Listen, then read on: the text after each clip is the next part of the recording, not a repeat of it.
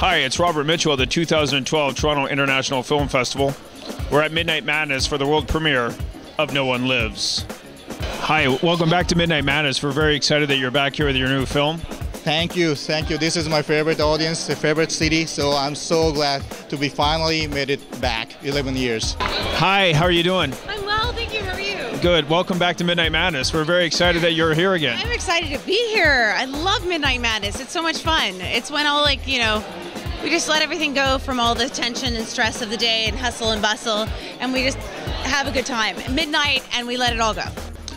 Yeah, so I am the Midnight Madness kind of audience myself, so I love every kind of gore and action, horror packed movie. But if movie making is a hard job, so I have to sacrifice myself for a couple of years, and I have to be the hardest working people on the project. So when I think about me doing it, I am not that interested in doing the movie with just blood and guts and action. It always has to be the character and emotion. So this is, yes, it is a bloody, extreme movie, but it's very twisted love story, very psychological. That's what grabbed me when I read the script.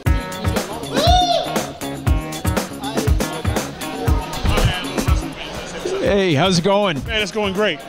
You're pretty excited to be here in Toronto at this film festival. I am stoked to be at the TIFF. It is an incredible honor, and it's like I said, it's my first movie, so it's like that's how you start. So I kind of set the bar a little high. So hopefully it'll be all right. I haven't seen it yet, so this will be the first time I see myself die.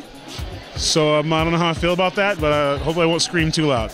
Well, as you were saying, it's your first movie. What was that experience like to be on set and do your first movie? It was exciting. Tedious would probably be a word. Repetition. I'm a naturally emotional guy. My face moves a lot when I talk. So on the camera, you have to do the exact same thing from different angles. So that was a little bit of a challenge. But all in all, I was up for it and I had a lot of fun. Can I ask you your character in this film? My character in this film is, she's another really, misunderstood. Yeah, she's a tough bitch, and I like tough bitches. I'm one inside, deep down. She's on, she's a survivor. Till maybe she's not. I don't know. Maybe you might know the title of the film. Oh yeah, this title. Maybe it gives it up. Maybe it doesn't. I don't know. Maybe it doesn't. I don't know. I'm not going to give it away.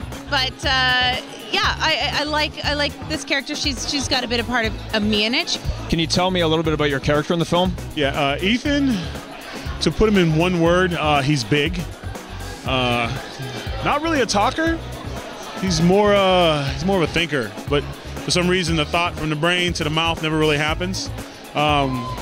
He's not a especially good fighter, which you kind of think he would. He wears sleeveless shirts and has a mohawk, so that kind of says this guy can fight, but not a really good fighter. He tries hard, though. His brother's the boss, so he's kind of like that big follower, you know what I mean? He's some Frankenstein qualities to him a little bit, but he's got a good heart for a murderous killer. It's a very physical role from what I've been seeing in the stills and whatnot. How do you mentally and physically prepare for such a role? I just don't think about it before I do it. And then I just treat the bruises later with arnica, and that's my secret. You're doing this in New Orleans. It's hot, and you're out in the elements. Yeah, I went to the doctor a few times. Yeah, during the process, and I love it. It's war wounds. I don't have tattoos. I have scars, and they are my tattoos. There's stories behind them all, and I enjoy it. And this is, I believe, that very unique experience that the audience is going to have, because this character driver, he's evil. He's going to kill everybody, but somehow he's very attractive. And I don't want to spoil, but this is like, I don't know. I haven't seen this kind of character. Maybe Hannibal Lecter. He's an evil character, but somehow you're attracted and you love him. So this guy is easy to say is he's a Jason Bourne meets Hannibal Lecter. So he has tons of technique and ideas to torture and kill people, but he's doing it all for love.